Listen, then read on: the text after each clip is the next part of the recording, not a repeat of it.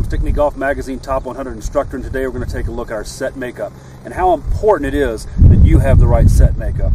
Obviously I play TaylorMade, so I have a driver.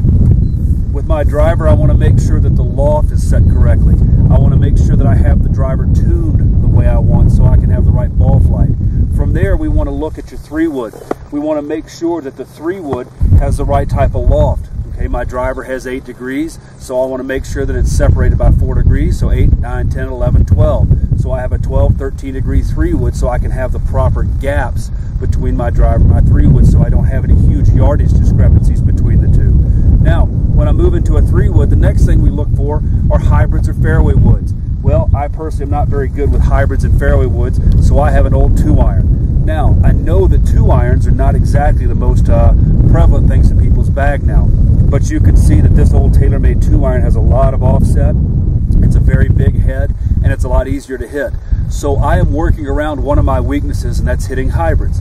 So if you have trouble with long irons, hybrids, fairway woods, what have you, there are options, and you can choose what works best for you.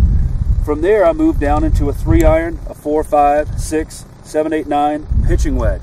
Okay, those are my normal irons. Well, obviously, it's what most of you have in your set. Now from here, I work into my 54-degree wedge and my 60-degree wedge. I personally cannot hit a 56-degree wedge 100 yards. So what I tended to do was take a 54-degree wedge and make sure that with that added extra little bit of club, I can hit it just a little bit farther without me having to jump on it. So I take the 54-degree wedge and the added ability to hit it a little bit further as opposed to my 56. Therefore, I'm working around one of my other weaknesses, and that's making sure that I hit the ball the right distance without too much effort. From there, I move into a 60-degree wedge. That does violate the 6-degree or the 4-degree gap that we want, but what I want with this 6-degree gap is I want a little bit more control around the greens. So for me to have a 54-degree wedge and a 60-degree lob wedge, even though that's 6 degrees a gap, that doesn't hurt me too much around the greens because I seldom hit my lob wedge very full.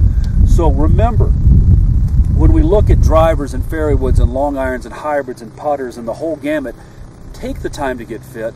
Make sure that you have a set that works for you personally.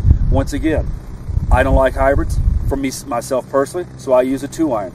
I don't hit my 60-degree wedge or my 54-degree wedge very far, so I'm going to make sure I have the right loft to do what I'm capable of. Take the time to get your set makeup correct, and you're going to be a lot better, I promise.